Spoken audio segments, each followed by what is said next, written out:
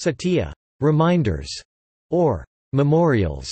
Sanskrit Cetiya, are objects and places used by Theravada Buddhists to remember Gautama Buddha. According to Damring Rajanubhab, 4 kinds are distinguished in the Pali Canon: relic dhatu, memorial parabhoga, teaching dhamma, and votive udasaka. Griswold, in contrast, states that 3 are traditional and the 4th, the Dhamma, was added later to remind monks that the true memory of Gautama Buddha can be found in his teachings. While these can be broadly called Buddhist symbolism, the emphasis tends to be on a historical connection to the Buddha and not a metaphysical one. Sararaka. The Sararaka, Sanskrit sarira, or Dhatu Cetiya, the remains of Gautama Buddha's body, are the category commonly considered relics today by Western observers, and were responsible for major forms of Buddhist art and symbolism, although they only constitute one of the 3 categories of reminders. Most frequently preserved parts of Buddha's body are tooth and bone, because these parts would remain after the rest of the body decayed. The relic of the tooth of the Buddha in Sri Lanka is the most notable site where a relic is visibly preserved, but hundreds of such sites were created, in the architectural form now called a stupa. In Thai, these stupas are called chedi, retaining the second half of the phrase Dhatu Cetiya. In Lao, they are called that after the first half. Beyond the stupa itself, sararaka are used across the Buddhist world, in such quantity that not all could be legitimate. In this sense, the sararaka functions mainly as a symbol, with the importance of authenticity varying between cultures.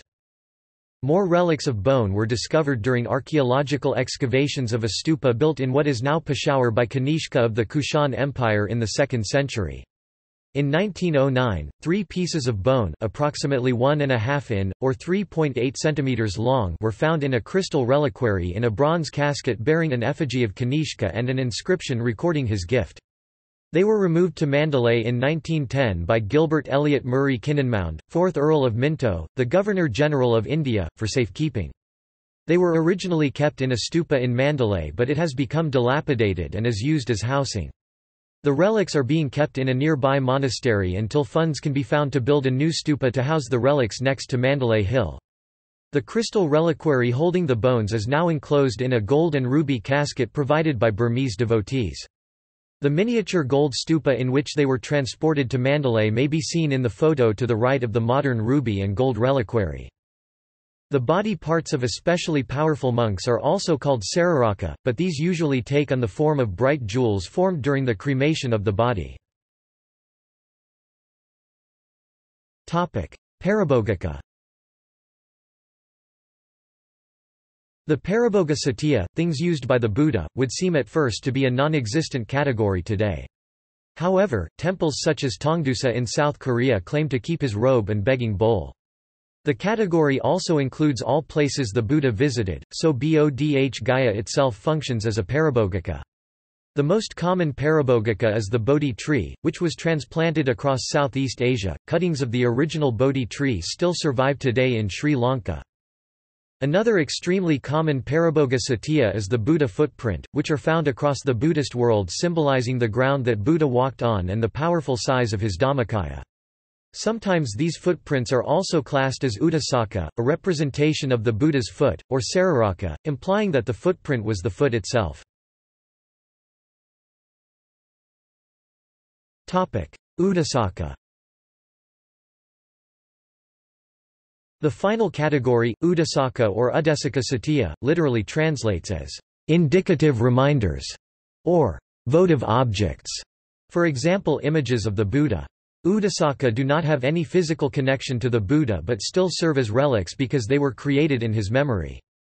Originally udasaka were secondary to parabhogika and sararaka, but with the influence of Greco-Buddhism, statues of the Buddha were produced in great numbers, followed later by paintings and other images.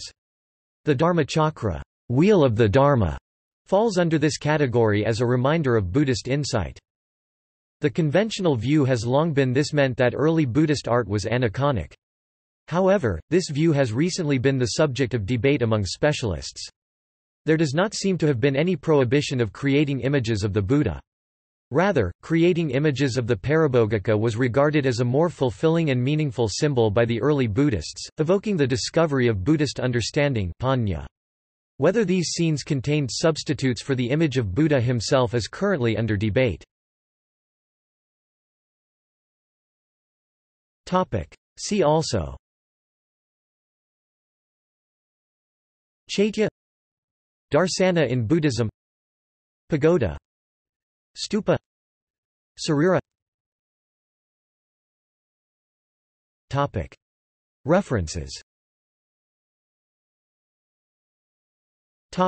External links: